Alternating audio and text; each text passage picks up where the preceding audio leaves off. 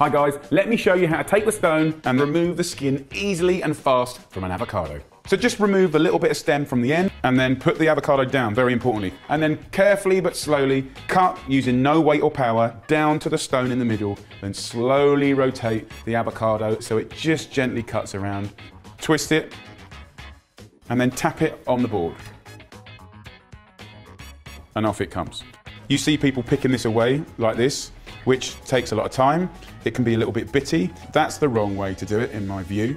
Let me show you the right way to do it. This is dead simple. Get a regular spoon like this, go in here, push the spoon right on to the skin and push it against the cup of your hand, then simply knock it out. Works every single time, really, really good.